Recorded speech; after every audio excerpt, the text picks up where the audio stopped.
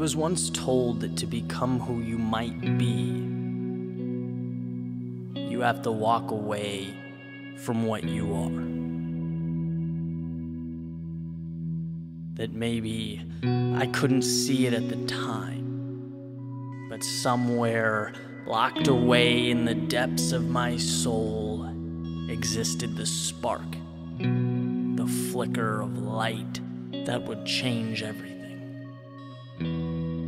All I had to do was find it.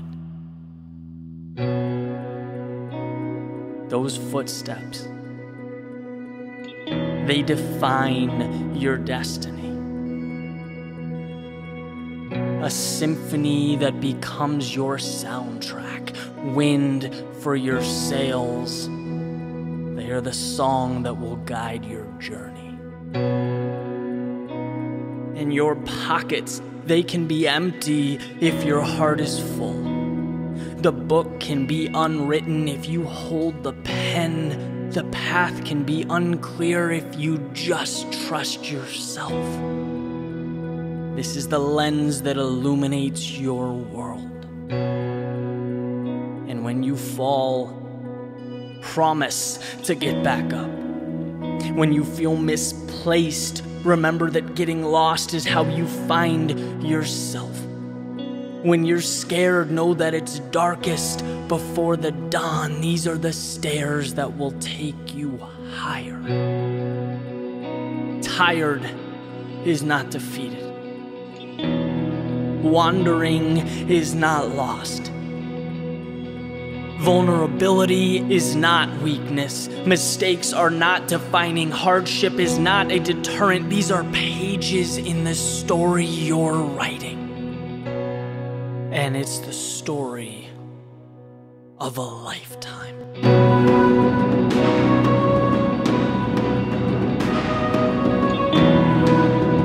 So pull back the curtains.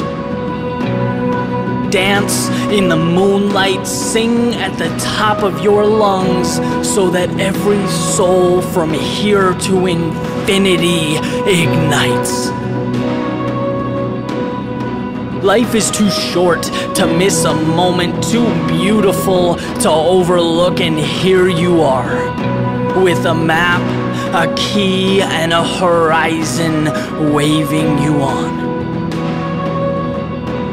So follow it. Through the airwaves, past the mountains, beyond the desert. Follow it until your legs are weak and your eyes wide. Let it be the song that carries you home. This is the story of a lifetime.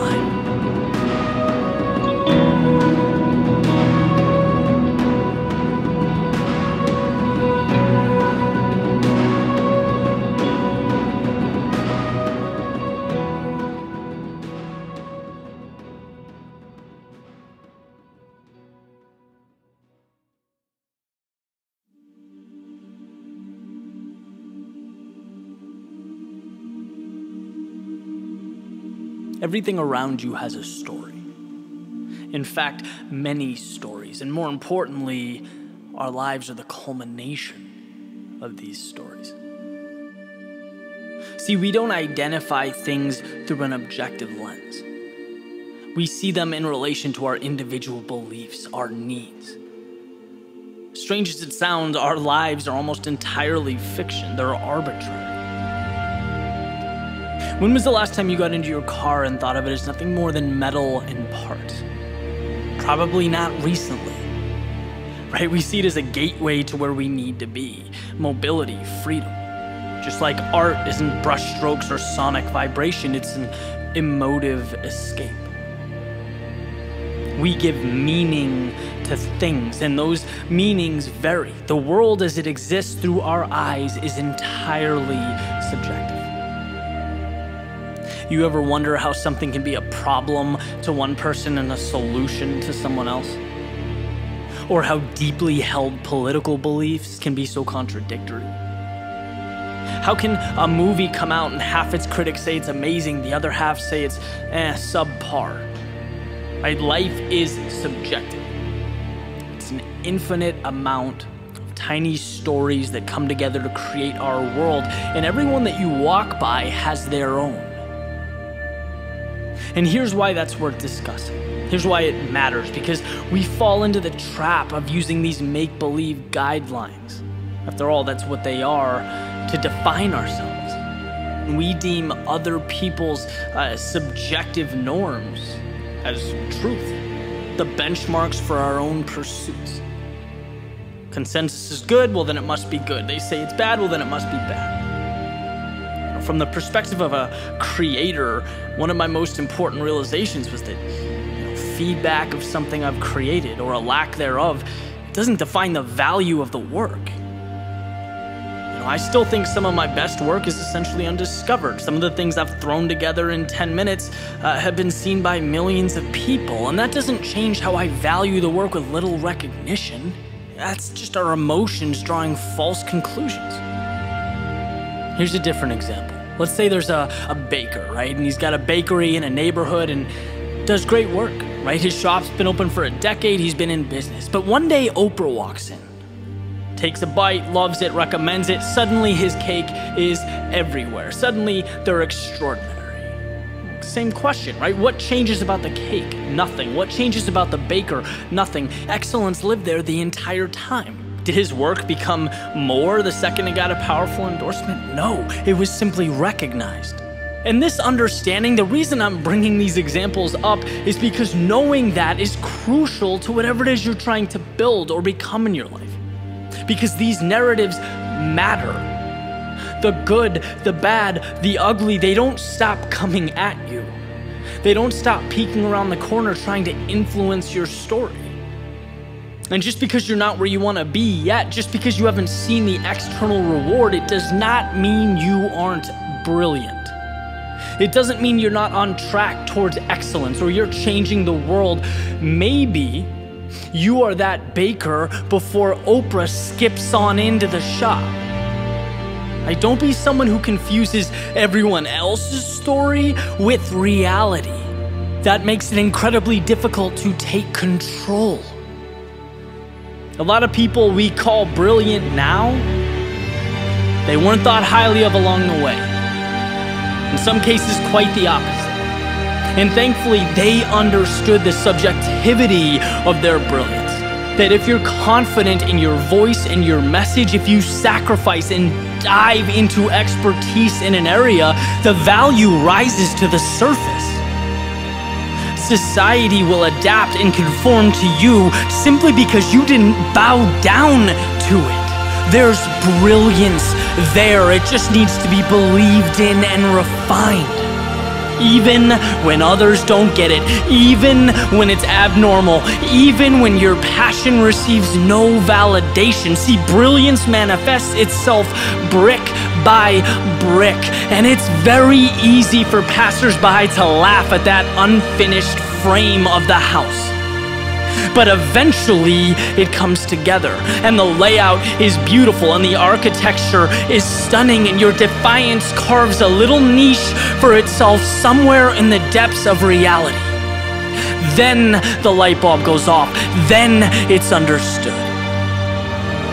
Maybe you were right all along.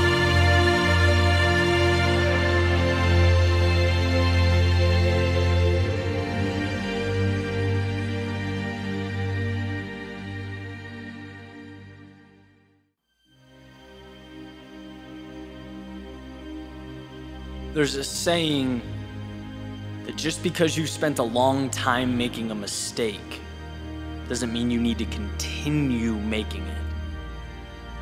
There's an incredible advantage in life for those who can separate past and future, who can recognize sunk costs and walk away from the past, move on to new things. But here's the challenge, right? Like so many things, our instinct is to preserve. It's, yeah, but I've invested so many years. I've spent X amount of dollars, and maybe I don't like where I'm at, but look how long it's taken me to get here. Well, here's the reality. That time is gone. That money is not coming back no matter what you do or what direction you take from here on out. There's no reason to think you have to maintain the same trajectory or hold on to a specific identity or pattern of behavior. Yesterday isn't the focal point here. The goal is simpler. What matters now, and how will you get there now? You've grown, you've evolved, you've changed, and your targets have shifted, so why shouldn't you? The idea of sunk costs is so important because it's essentially realizing that you're not indebted to the resources you've spent or exhausted. There's no need to be a slave to previous decisions that you've made. No, just chalk it up as an integral step in your learning process, an aspect of growth, and move forward to what matters, to what you care about. And if that seems obvious, I challenge you to think about the decisions you've made over the last year, and I guarantee you've let factors affect your decision-making that are irrelevant to your goals. Because we feel this camaraderie with yesterday, like there's a debt to be paid, but man, life is too short to run in place. If it's not pushing you forward, drop it. If it's not what you need, forget it. In other words, don't be one of those people that wakes up and makes the same mistake every single day because you've spent a long time making it. See, reality only exists in your head, and that's why it's beautiful. You can unlock the cell door and walk out. Don't lose sight of the greatest gift you have. The new beginning that lives in every second, where you can take a turn you've never taken before, remove the mask and play a role you've never played. Let that sense of excitement pull you to new things. Let go of what you can't change and pursue what you can. Forget the time spent. Think of now. Where can you invest now? Your surroundings didn't magically arrive, you chose them, and you can just as easily take that wheel and leave. Simple formula. What is best for you, and how do you get there? Not where you feel obligated to be or expected to be or pressured to be. Where do you need to be? Everything else is noise. Everything else is a rope keeping your ship on shore, and you are not confined to that harbor or yesterday's destination. You're built to chase the horizon, follow your curiosity into the sunset. You don't make decisions based on yesterday's story.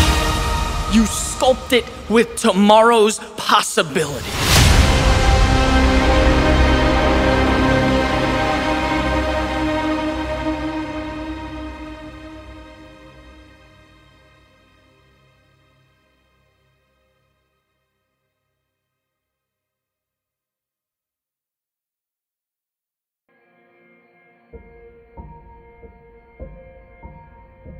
Sometime last winter, I got an email from someone asking if I'd help them with a keynote speech they were delivering. I'd never met this person before. His name was Rod, seemed like an awesome dude. Said absolutely. So we arranged a date. He flew into South Florida, and we met to chat about the project. Now, a lot of time has passed, since then, and the reason I'm bringing it up now is really twofold. The first, and probably the most important, is that I walked out of that meeting a different person than when I walked in.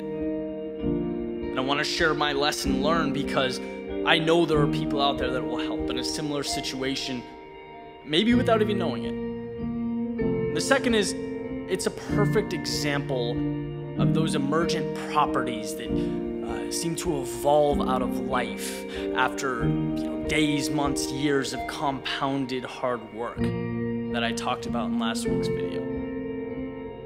So back to the story, we're sitting there and he's telling me a little bit about himself. He started multiple multi-million-dollar companies, produced major motion pictures. Incredible dude, done incredible stuff. He sort of makes his way to the speech, which is why he was there. Talks a little bit about his vision, what he's written, where he could use my help. And, eventually asked, Eddie, what's it gonna cost me? And I didn't care, right? I just wanted to learn from the guy. I mean, he's done some amazing stuff. In just being around interesting, motivated people, you know, the more friends you have like that inspire you to push the bar, the better. And I remember I just sort of threw out a number, a low number, and he looked at me and I'll never forget it. He goes, Eddie, come on, man, be a salesman. And he pulled out a check, wrote it for like 5 times more than I usually charge for something like that, and goes, from now on, you're never worth less than this number. And I drove away a completely different person than when I pulled in. I mean, Rod essentially shined a spotlight on the fact that I was capping myself, that I was creating walls around my potential, but not just economically, in a lot of different areas of life. It reminded me that we set our own value, we decide our worth, and it's very easy to undersell ourselves. The value you depict, the value you portray, well, that becomes your reality. Right? And I've been sort of in the weeds, in the micro level. I've always felt like I could take on X, Y, Z, like throw it at me. I'll figure it out. I'll make it happen. But how easy do we forget, looking in the mirror, that we have to define the person looking back. We have to believe ourselves to be better, more, bigger. That's not a subconscious thing. You have to make time for that.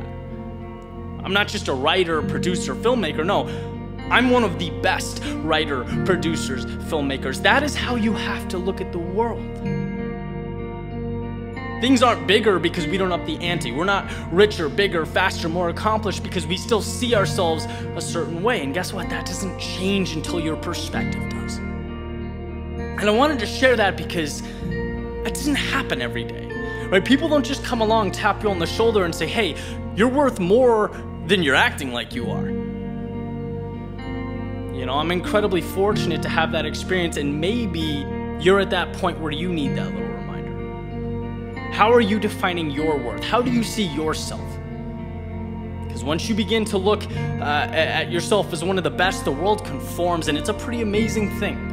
You start doing better work, you radiate confidence, you realize that there's a stupid amount of money out there, and the reason you don't have more of it is because of yourself and your perspective.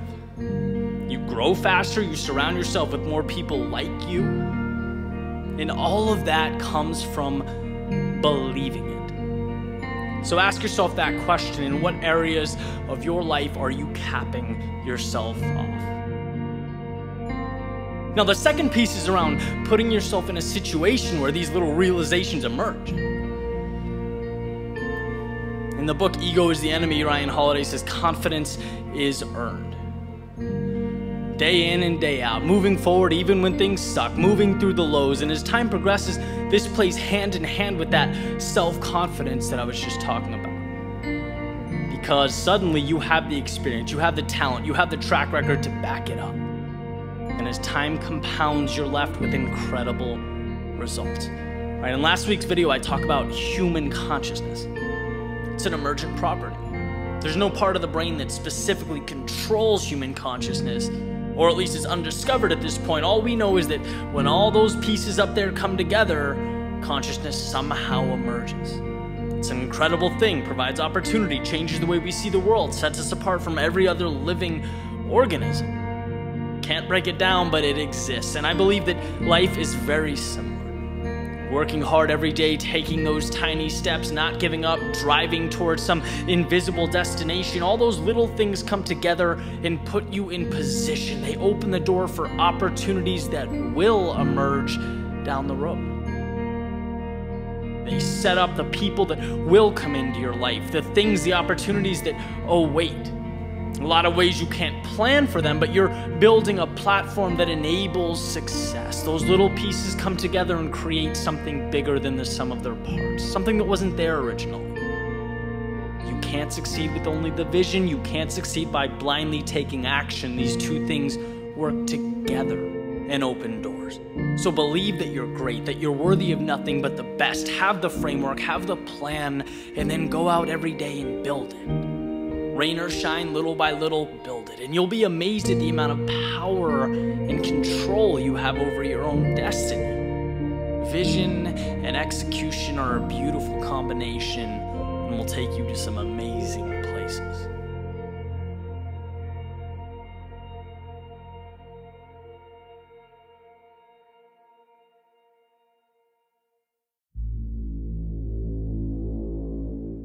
On the surface, it was only one. Essentially worthless. One strand of DNA. One word in a sentence. One ant in a colony. A trivial existence. One would look on and wonder, where is the value here? But like many things in life, the answer is complex. Because sure, one strand of DNA, it doesn't do anything. But many together, well, they bring about life. And one word can't tell a story, but many words create language and poetry. And one ant is defenseless, but a colony can swarm an enemy, create complex structures and living bridges. See, some things are more than the sum of their parts. And as numbers grow, capabilities expand, emergent properties manifest. Properties that didn't previously exist. They couldn't be seen when the individual pieces were examined. And your differentiator is the ability to look around you and understand that the extraordinary is always broken down into these little ordinary pieces.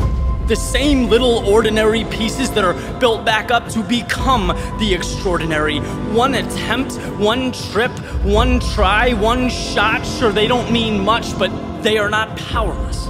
Because each repetition is like collecting a strand of DNA, creating a new element of life. And it's not luck in the air or ghosts in the machine. It's using the simple to create the complex. And from the complex becomes your answer. From many nothings comes your something.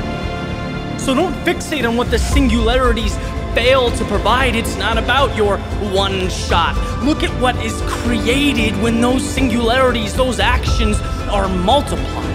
When attempt after attempt pile up, new characteristics are born. A world is created. It is like the state of consciousness that exists in your mind. You can't point to it, you can't locate it, but it is a power and a brilliance that exists because of many pieces at work. So don't be fooled into thinking your final destination doesn't exist because you can't see it. It's not reliant on shot 1 or attempt 2 or take 50. It's the product of everything. Many hours, extraordinary effort, collecting little pieces that allow the complex art to materialize. From the gray matter comes the consciousness. From the abyss comes the universe. Your answers are emergent. So put your head down and collect them. When you are tired, collect. When you are unsure, intimidated, scared, collect. When you feel like the mountain has become too big to climb, collect. When you fail, collect. When you win, collect, until those emergent properties you need are resting in the palm of your hand. Collect. Your day, it will come.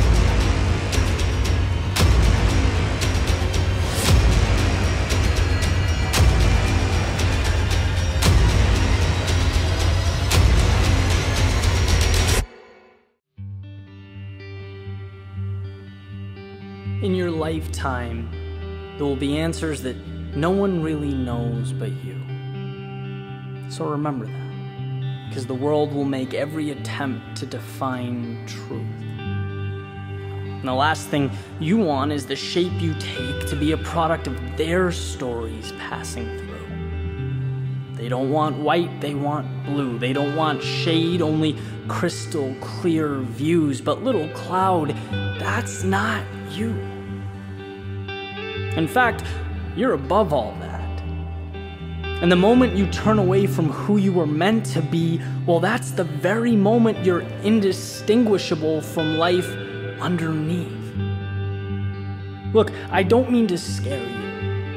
but I'm being sincere. You can't fly to the sun if you're held down by fear, and that pressure, it builds up, it precipitates tears.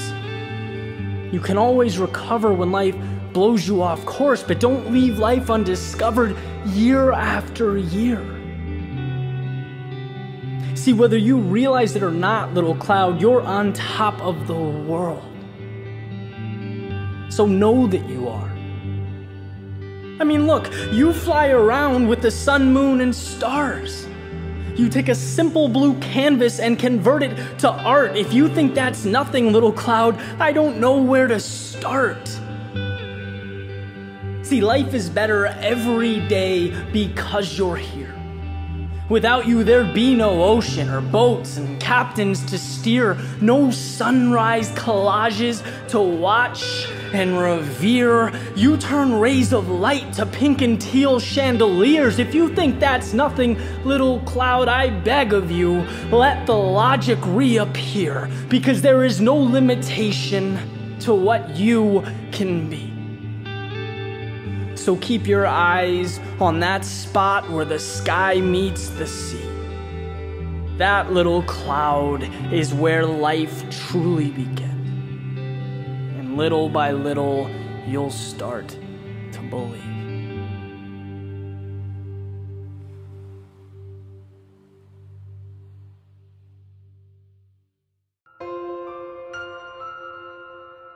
So I'm going to share a life lesson with you, something that over the years has been a true game changer.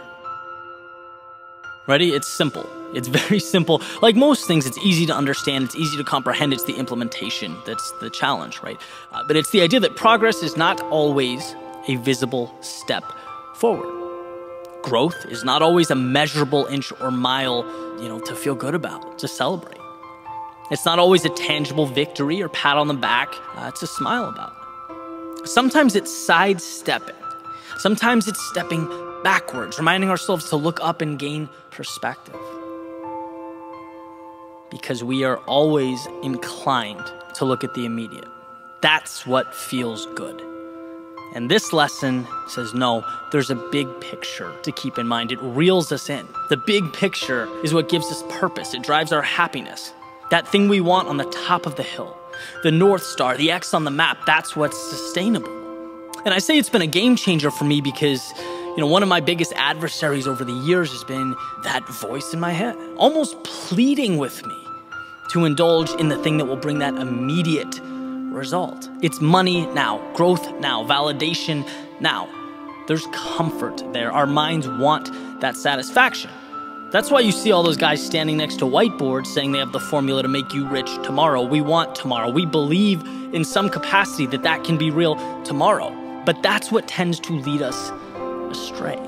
And so I've spent a lot of time reflecting over the years on how to incentivize those steps that aren't immediately impactful. There's not the flashy medal you're going to get right now, but I know that if I do it, it's going to bring me to my long-term goal. How do I incentivize that? Because, like I said, the natural inclination is to dismiss it. I'm walking laterally across the mountain so that ultimately I can find the most applicable path and ascend. And that's a scary thing. Building long-term gives you very little to immediately slap on a resume, to brag or rant about at holiday parties. There's nothing flashy to impress with, but it's believing in a long-term game, doing what most people can't, trading that certainty that you could have had for an extraordinary later. It's never a loss to do what has to be done so that you can position yourself for the future. Sometimes you have to wade through the muck, work quietly in the dark so that you can build something that you feel will have an impact. It's not a loss to step backwards to tweak the things you're not happy with. It's not a loss to explore or question or reinvent. It's true, those actions in and of themselves aren't going to put money immediately in your pockets. But if you find the discipline to see the big picture, you realize that long term, those things bring happiness, contentment, excitement, which guess what? Leads to accomplishment and progress and the financial stability that you're looking for. Chasing flashy things, chasing the immediate moment, it gets you a quick rush, a nice blast of dopamine, but it's empty. Ultimately, it's unfulfilling. because nothing worth having is quick. That's life. But it's often the illusion that guides us, right? You'll never see how many auditions the 33-year-old actor went through before he was cast in a major film. You don't see that. You don't see the countless hours and shows and midnight gigs in front of 3 people that the rock star endured. You just don't. It's not celebrated. We celebrate what we see, and what I've learned is that the most important things, they're just not visible to the naked eye. And it's funny, it's like people, they're ashamed or embarrassed by the fact that they're climbing to the top of their own hill, to something truly significant to them, because the person next to them is bragging about blindly leaping 3 steps, right? And that's great. Progress is great, but unless it's taking you to where you want to be most, is it a win? I have many friends that have left 6-figure or higher jobs to podcast or create or start their own businesses, and people's first reaction is always like, wow, look what you had. Look what you're walking away from. We see scarcity. We are naturally inclined to see life through a lens of scarcity. You need to remember that. That's what we do. We establish and protect our well-being. That's why I've worked so hard to transform my thinking over the years. To look out and think, who cares what I had? Look what's out there. There are no limitations to what can be yours. If you're not on top of the world, make it happen. And I understand people are complex. Situations, they're not easy. They're intricate. Everyone's different. Everything is different. But there's a principle that's consistent. And it's that you can always improve your situation. That will never be false. To some degree, you can improve your situation. There's always opportunity. It's just what you see. A friend of mine sent me a text yesterday saying the past and the future, they're just imagination. All you have is now. Everything other than split second is the story you're deciding to tell yourself. That's it. Think about that. We're operating off what we decide is real or imaginary, possible or impossible. We're living in a world that is our own. There's no them or they or crowd, just individual people, all telling themselves some variation of a story. And so taking this back to the point, caving into that pressure, accommodating to the now so that we feel important, so that our self-worth sees that temporary spike, it neglects the opportunity. It makes us feel like we're stepping forward, that we're progressing, but in reality, are we? You know, that voice, that pressure to conform to what will impress Richard next door, it will always be to our detriment. And it takes truly what I believe is the most pure, important aspect of life and sticks it in the closet so that we can feel like we're on par with everyone else. And I'll never forget starting out, and I bring this up a lot because it was one of those moments where I recognized that a huge shift was happening in my life. Went out with some friends from college, right? And one's working for a senator, one's at Goldman, one's a lawyer, and I'm thinking, well, geez, I just quit my job. But I have this really cool idea for a YouTube channel. And I just, I don't think any girls are gonna be swooning over that. And I struggled, right? At the time, it was difficult for me. And I look back and I'm just thankful every day that at the time I was able to locate somewhere in my soul the courage to stick that out, to believe that if I executed on this dream, I could have an impact. Because like I mentioned above, it was painful in the moment. But when you think big picture, bigger things happen, right? I'm doing things now that I never ever would have been able to do if I didn't have that desire to do the unconventional thing. If I stopped at sort of the discomfort, or if I stopped when I felt like I was losing this imaginary race to those people around me, I wouldn't have the creative flexibility that I have now. I wouldn't be able to do what I do now. I wouldn't have the people in my life that I have now. You have to earn that every single day. And it makes me wonder how many people stopped when they could have taken their own path, brought their own unique vision into existence. If they didn't retreat when they felt like they were a lone wolf, when it felt like they were losing a race that didn't exist, when they felt like their neighbors were getting ahead, or their classmates or their friends were doing the conventional things, so they had to. They were too scared to step backwards. And I'm telling you right now, that step backwards, that ability to temporarily find yourself, to create yourself, that will mean everything. That will open doors for you that would never have existed. You never would have come across them because you would have been too scared to look for them. You have to make opportunities. Simple metaphor, gumball machine. Gumball does not come out if you don't put the quarter in and turn it. It's a price that has to be paid. Except in reality, the price is a lot higher than a quarter. because we're conditioned to want to fit in. We're terrified to look like we don't know what we're doing. Every significant thing around you stemmed from someone pushing into that unknown. It came from someone risking everything. It's not easy when your family doesn't know what you're doing, your friends don't know what you're doing, or you don't know what you're doing. But if you want to have an impact, that is the road you have to take. That's the cost you need, the price that you need to pay. It'll be a hard year or 2 years or 3 years, but you won't regret it. So hopefully this can be a reminder to you. When I talk about lateral steps, that's the sentiment I'm trying to recreate. And I think that's the great thing, because it means the people who create, who build something meaningful, they've earned it. And that's what I tell myself every day. Earn that dream, earn that change, right? Take that road less traveled. What you're doing right now is not insignificant simply because it's not immediately bearing fruit. I think if you listen to this back from the top, you'll notice the constant theme: immediate, now, present. These things are delusion, right? As far as results are concerned, the word immediately is a con artist. Action should be immediate, but results, no, they are gradual. They require persistence. Stick with it. Remind yourself to look up, because that's what you're after. It's a pursuit. You're building a foundation. You're creating the things that permanently alter the artistic and political and social landscapes. That's remarkable. It's the road few have the patience to walk. Remind yourself why you're skipping the small stuff, brushing off the little wins and losses.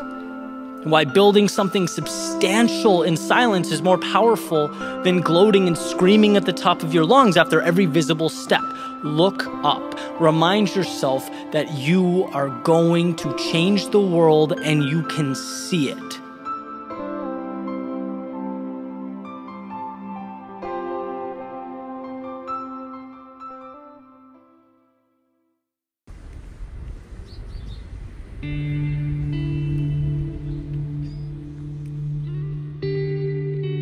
Sometimes when I need to take a step back and think, I like to listen to the sound of waves on the beach, crashing in their beautiful simplicity.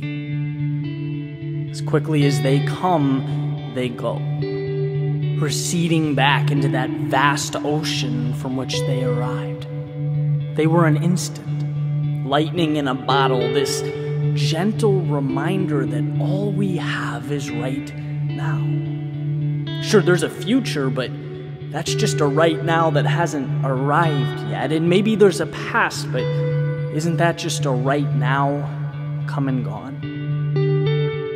We're a collection of these singular moments in time, a product of the stars aligning, the universe conspiring to put us right here, right now. And the truth is, we can come back to the location, we can even attempt to recreate it, but it will never be what it was in that moment. Because every moment is different than the one that precedes it, and every breath takes in something new, and every glance sees just a little differently. Every second is the first, the last, and the only. Like waves pulsating through our veins for the very first time.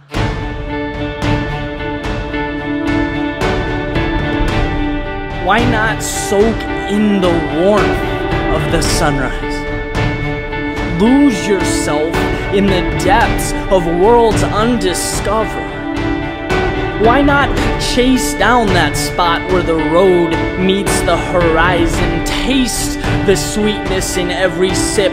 Dance under the glow of the moon. Laugh like nothing else matters. Why not cherish right now, this moment in time? So when the tide reaches down and calls for its inevitable retreat, only the magic will remain.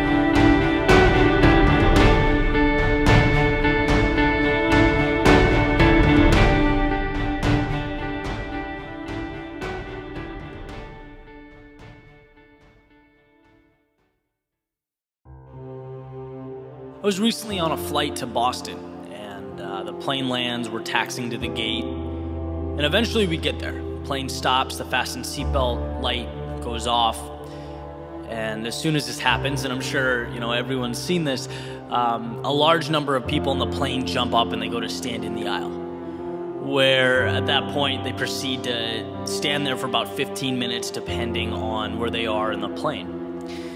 And I've always gotten a kick out of this, right? Everyone has their thing. This is my thing. I think it's hilarious. You watch people just standing there. They're kind of annoyed. They're cramped. They're reaching over each other to grab their carry-ons and, find a way to stick them between their feet.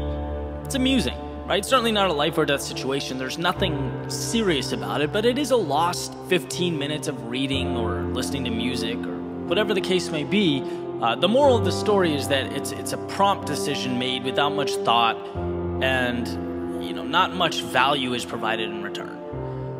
And I turned to my brother who was traveling with me, made a joke. We started talking about, kind of the irrationality of human beings. Why do we do things like this? Our lives are filled with things like this. And we sort of carry on like mindless drones.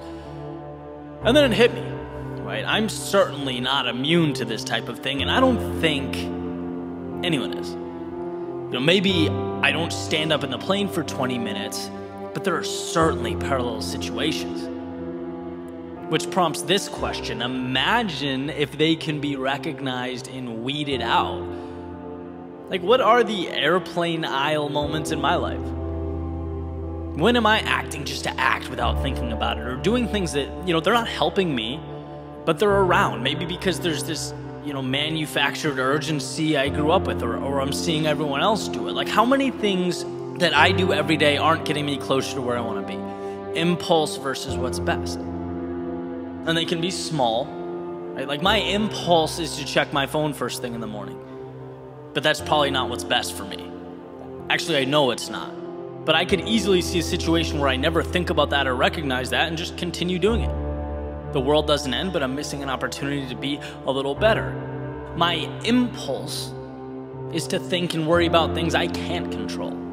That's my impulse, but that's not what's best for me. And sure, I can see a world where I don't take time to think about that or recognize that and just, mindlessly keep doing it my whole life. But I'm missing an opportunity. These things can also be big, right? Things that we all do. They're commonplace. They're hidden in plain sight. Limiting yourself because of what others might think of you. We hear that so much, it almost feels like a cliche, but we do it, right? If you've ever retracted or not done what feels right in the moment because of that inherent fear, that nervous feeling in your stomach, because you're worrying about standing out or being different, that is your airplane aisle decision. If you've ever made a life choice so that you can feel adequate or feel like you're keeping up with the Joneses next door, that is an airplane aisle decision. If you've ever wanted to or done something to bring others down, right, so that you can stifle the competition, so that your insufficiencies feel smaller, that is an airplane aisle decision. If you've ever spoken or reacted from a standpoint of emotion rather than taking a second to collect yourself, to stop and to think about what's best for you, that is an airplane aisle decision. And these things matter. Because if you truly thought about it, you'd know that when you're old and you're looking back on your life, the great tragedy won't be these little things, won't be these shortcuts, or who said what or when. No, they'll be having neglected to live authentically, neglecting to do what's meaningful so that, what, you could appease people that don't care about you? It matters because your happiness doesn't come from the Joneses. And that impulse to fit in, it derails the special gifts you bring to the world. It's cutting out your own feet from under you. It matters because there's always room at the top for anyone who works. And building people up will always come around to be more beneficial than the alternative, than trying to cut people down. When you go out of your way to do that, you don't make yourself better, which is exactly what you need to do. Make yourself better. That's what gets you results. It matters because emotional responses usually aren't the right response. And if you don't take time to think in the heat of the moment, you act irrationally. and you give up a tactical advantage over everyone and everything that happens around you. And my point is absolutely not to call anyone stupid or make anyone feel, inadequate. As I stated, we all have our thing. We all act on impulse, without thinking about it from time to time. There is a point in your life where you do that, whether you like to admit it or not. My point is simply that, why don't we take time to think about it? They say simplicity is the ultimate sophistication. And just imagine if our lives could be streamlined to do the things that matter to us, that make us happy, that are productive, and that's it. Our lives would look a lot different. So question your life, question the decisions you make, question the things you do, especially if they're done every day. Almost like a business analyst walking into an organization and studying it, calling out the inefficiencies. In my prior life, I dabbled in that world. And something I learned was that the beauty, the value of a consultant or business analyst is that they come in with fresh eyes, fresh perspective, and then smoothen the process. They get more out of the pieces that are already there. So be that in your own life. Examine, even if it's one or two things, even if it's small. Standing in an airplane aisle, this example is silly. It's small, it's not important, but who knows, removing it could reveal untapped value. It's funny, small things always seem to become big things at some point in time. And that example I gave, not looking at my phone in the morning, that can be big, right? The morning's quiet time. I'm not rushed into problems or focusing on things that other people put in front of me. No, I can focus on what feels right to me. It allows me to collect my thoughts, which allows me to decide how the day will go, which prompts me to conquer the things that matter, which prompts me to feel good about myself and my work, which prompts me to identify as someone who wins every day, and so goes the pattern. It's just about not being blind to your actions. That's all it is. So when you're commuting or you're in between classes or you're at lunch, whenever it is, just take a second. Think about what you do and see if you can identify any of those moments. Work on them. Success is becoming who you want to be. It's defining yourself, not letting the outside world, not letting your senseless actions or lack of clarity define life for you.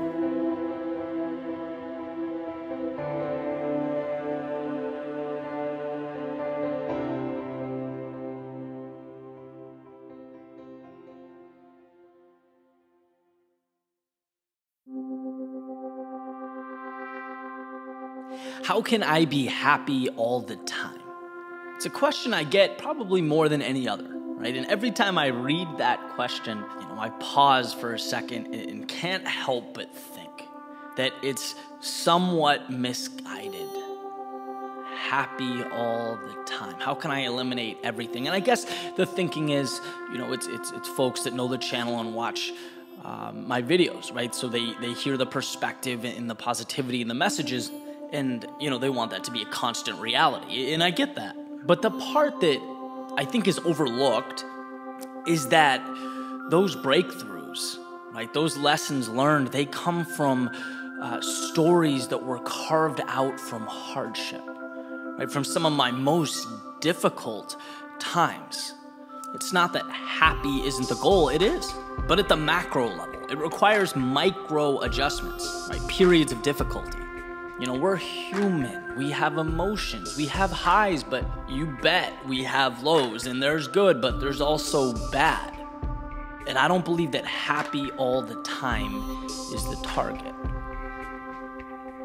The target's everything that comes your way, the good and the bad, making something out of it, a net positive, finding happiness in places where perhaps we didn't see it the first time, right? Thinking big picture, thinking macro, our overall contentment with life. See, that's the beautiful component that we're prone to overlook. And so I thought for some clarity, what I do is start from, day one, when I started this journey, this entrepreneurial, process. And I'd go through some of my messaging, some of the videos that I've released along the way, and talk about why, how I got to that point, how I got to that lesson learned, and why maybe happy all the time is misleading. The first video I ever released, it's called Ode to Excellence. And essentially it's a promise to myself to never quit, to never give up, to never back down, no matter how difficult things get. And I wrote that after my first true entrepreneurial project. I was on my own for the first time and love music, right? Music's always been sort of the backbone of my creativity. And I thought, you know what I'm gonna put everything aside. I'd saved up some money. I'm gonna record an album, an acoustic album. And that's what I did. And I blocked off the world, and for 3 months I wrote songs and recorded them and edited them and mixed them and mastered them. Put them all on CDs. I sent the CDs to radio stations, clubs, bars all around Boston. I thought it was gonna, be this life-changing thing, and it was, but not in the way that I thought. The CD got no traction, right? Family, friends bought it, were very supportive, but that's really where it ends. And it was the first time in my life, truly, I'd given everything for something and gotten no response. It was the first time I realized that effort does not always equal a result. But here's why it was the best thing that ever happened to me.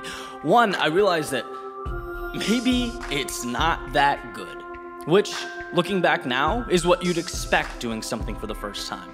It's like, dude, you have to hone your craft. You have to write 2,000 songs. You have to put in so much more time to be at a level where you want to be. You can't just think that it happens overnight, right? And that was a very important thing for me to understand. The second is I realized that I was at the bottom of a very big mountain looking up. This is a process. And it's gonna take persistence, it's gonna take patience. And it was stressful, right? Particularly because I didn't have that safety net that I once had. I wanted to retreat back to the simplicity of what I had, the sort of the reassurance of a job. I wasn't sure that the cost, the uncertainty of the moment was worth it. It was stressful. But that situation helped define me, right? It wasn't perpetual happiness that taught me this lesson. No, it was one of my toughest times. From that failure came my resilience, came my ode to excellence. I wrote a speech called Perspective. And this is, months down the road. I saw my first kind of glimmer of light, right? I've been, doing the music thing and also creating a brand on YouTube and sharing my thoughts, telling stories, and I finally saw a little bit of success. I wrote a speech called Running in the Rain, and it was getting traction. It was doing well. It was being shared, creating buzz. I was getting speaking inquiries, all these things, and I'm like, all right, well, here we go, right? Let's go, a little bit of momentum. And I woke up one morning and I got this email from YouTube, and it was like, we had to remove the video from your channel because you broke community guidelines. And apparently I put some keywords on the bottom of the description to help it get traffic, running, inspiration, things that would help it sort of move to the top of the pile when someone searched for it. And I remember being so angry about the situation. I felt so sorry for myself. It was like momentum, attention, they're so hard to capture. I'm finally getting it, and now this, right? And my views are declining and everything's going backwards. And you just feel like I was delusional. I felt like the world was ending. But that prompted me to look at the big picture, right? To realize that, look, there's nothing you can do except re-upload the video, start over, and keep my head up. Think about it.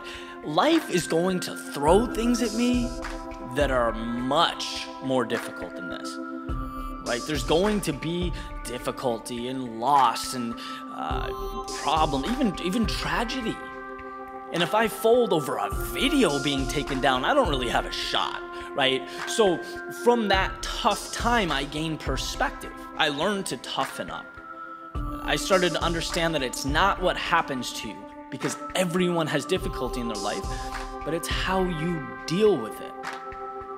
That's what brings happiness at a macro level. I wrote a speech called Dancing with No Music. I remember the situation exactly. I was sitting at my desk, kind of brainstorming a new project I was going to work on, and my phone buzzed. I pick it up, and I had a text message from a friend at the time, and he accidentally sent a text message to me, kind of poking fun at me and my work and what I was doing. was meant to be about me to someone else, and he accidentally sent it to me directly. And I remember sitting there thinking, like, dude, are you kidding me? Like, these are the people that are supposed to have your back. They're supposed to be, picking you up, encouraging you when you're, going through these difficult times. And so in that moment, I felt more alone than I had in a while. It wasn't a great feeling, but it prompted thought. Thought prompts perspective, and I began to realize, look, it's not his fault, right? People don't see, the world as it can be, right? They don't understand your vision. They see now, not your idea, not your potential. They see now. And if you want to bring that to fruition, you have to separate the negativity, separate the people that do that and think like that and say those things and live life like it's already there, like it's guaranteed. And so from that difficult moment, I learned that I need to dance with no music, believe in myself, see it before it's there. Act like I already hear the melody and I'm moving towards it. That's the only way to push through that cloud of chaos into the result that you want, that you so desperately want. I wrote a speech called The Last Train Home. And at this point, I'd been working hard to build Your World Within for, maybe a year at this point. One of my greatest struggles was that I continued to feel the pressure to adhere to standards that I didn't personally believe in, right? I was restricted by benchmarks that they weren't integral to my journey. And so, before working for myself, it was trying to impress my boss and the idea of promotions and goal sheets. Then it became, comparing my style to those around me, to people that have found success in some capacity. And I even remember, running at 2 p.m. and feeling guilty because all those people doing quote unquote the right thing, they're working in an office, right? They don't have the luxury of running downtown. And that was my mindset. And so I fell into the temptation of viewing precedent or previous success stories as not just a tool, but as the singular way to reach the summit. And so I was continually zigging and zagging, here's the shortcut, or here's the method, here's the strategy, I need to incorporate this and this and this. And every time I diverted from what felt true to me, I stumbled. Every time I left my path for someone else's, I became lost in this cloud of confusion. And it took, that reoccurring experience for me to finally understand. It was from those times of disarray that I began to see the significance of patience. That it's okay. It's okay to take my own train. Even if it's the last one to leave the station. Don't panic. Don't do something you don't feel is true or right. Believe that your train is there, it's waiting, and you will catch it. That's a very difficult thing to do. It's not a happy experience, but it evolves into this freedom, right? This flexibility and ultimately this satisfaction with life that wouldn't be there if you didn't seek it out, if you weren't patient enough to find it. I wrote a speech called Remember Why You Started. Hands down, one of the toughest transitions of my life. And I was in a situation that on the surface wasn't bad. In fact, you could say it's good. I was surrounded by beautiful people, beautiful relationships, in a good place that I liked. But I was coming to the realization more and more that the situation wasn't conducive to me creating what I felt like I wanted to create. I'd sort of lost track. I'd lost that fire, that energy that I had when I first began.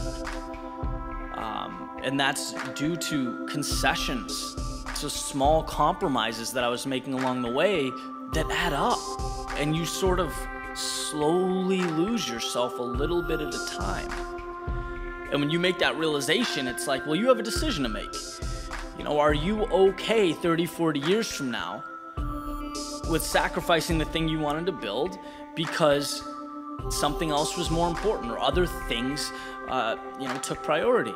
And I don't think either one is right or wrong. It's the question that you have to answer. And I made that decision. And I packed up, put my stuff in a trailer, and I left. And I remember as, my world faded away in my rear view, thinking like, this is the hardest thing I've ever done. I didn't believe for the first 200 miles I was actually going to go through with it. I really didn't. And eventually, I arrived at a new place, and I made it my home and dedicated myself fully again to what I believed in, to what I felt right, truly in my heart in doing. And I felt that energy, that fire sort of reemerge.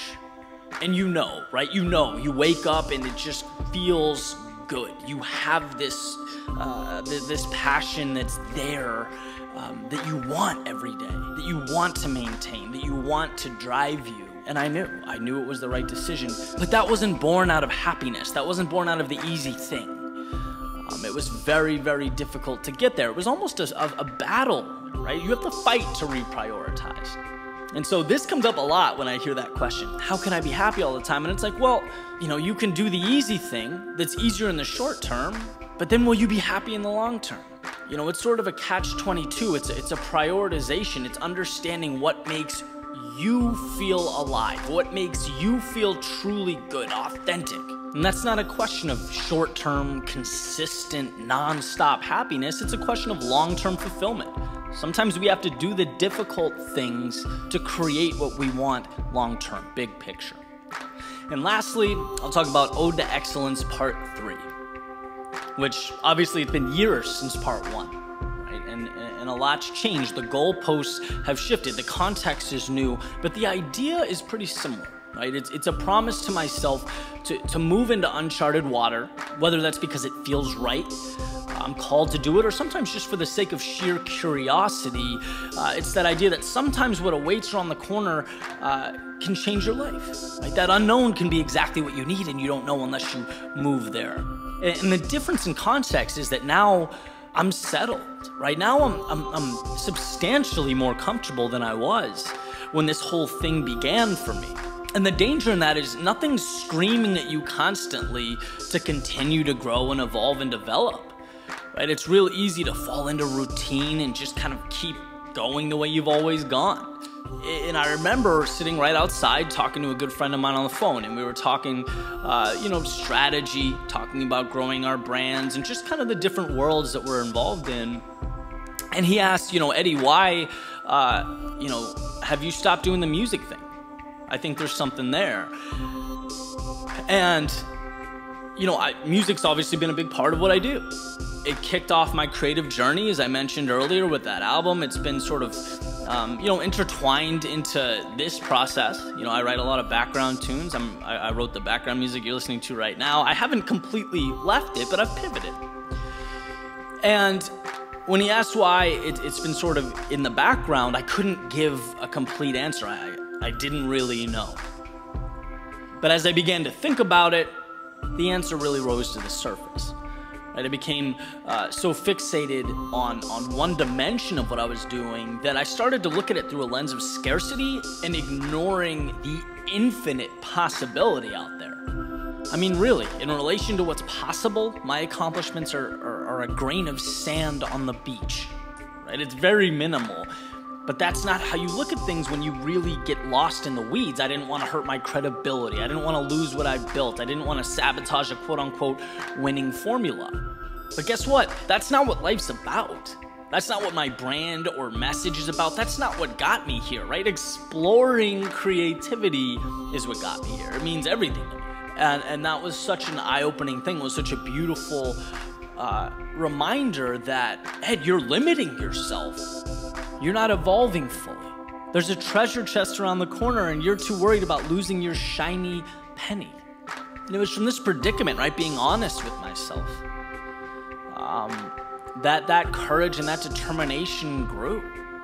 In fact, the struggle ended up exponentially increasing my overall happiness because it re-emphasized the creative flexibility necessary to do what I think's right. The third ode to excellence is a promise to keep that flame lit. And see, these are just a handful of little stories, right? They're little epiphanies. But I can say wholeheartedly that they shaped me. Not because every day of the journey I was constantly smiling, but it was the specific times that I wasn't that made me stronger. I'm happier now, my life is better now because of these situations. And that's what I want to emphasize, right? Happy all the time isn't the goal, it can't be the goal. Living a life you're proud of and turning the bumps along the way, the inevitable roadblocks along the way into momentum, that's gonna give you long-term happiness. That's gonna make you feel better about every moment. It's such a gift to be here. We're so lucky. Let's move away from the idea that there are people out there that never have a bad day. Nothing's ever wrong in their life, because that's not only untrue, but it dilutes the opportunity in front of you. It makes you feel like you're losing when bad things happen, when in fact those are the tools to win, to live every day to the fullest, right? The reality is sometimes it is the Hallmark card thing, right? Hands out, sun on your face, smiling, humming your favorite song, life is good. Sometimes it's picking up those little pieces when things feel like they're falling apart around you. But know that regardless, right, either one or anywhere in between, there is positive there. There is power at your feet. Just find it, hold it, and by all means, keep moving forward.